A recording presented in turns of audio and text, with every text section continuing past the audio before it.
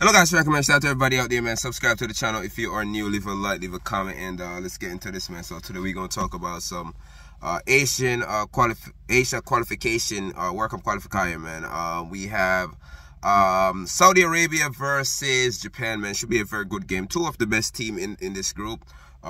Japan is in first place with 6 points, 2 games so far.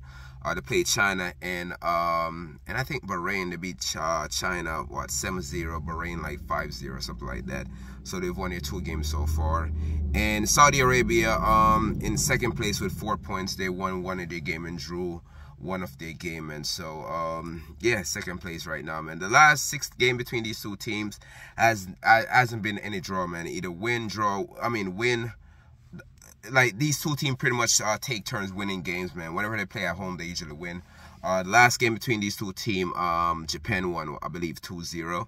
Yeah, Japan won that game, man. So yeah, Japan on great form right now, undefeated in their last 6 games.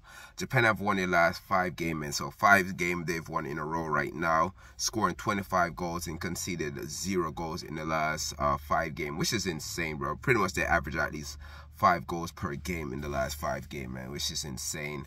And yeah, Saudi Arabia, bro, 2 wins, 2 draws, and 1 loss. They haven't lost in the last, 2 or 3 games. They've been undefeated. They haven't won a game at home in the last, 2 games, man. So the last 2 games at home for them was a loss and a draw. So they definitely got to step it up, man. So my prediction for this game has to, I'm going with the away team. I'm going with Japan.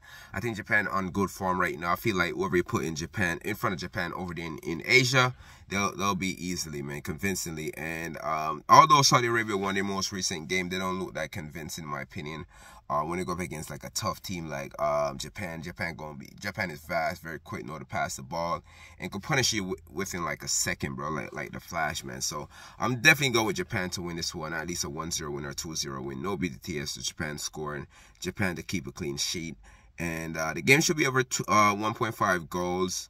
I say less than 4.5 goal at least, man, and around 8 corners, at least 7.5 corners for this game, man. So that's my prediction. What you guys think? Subscribe, leave a like, leave a comment, share the video. With that, you boys out of here. Peace.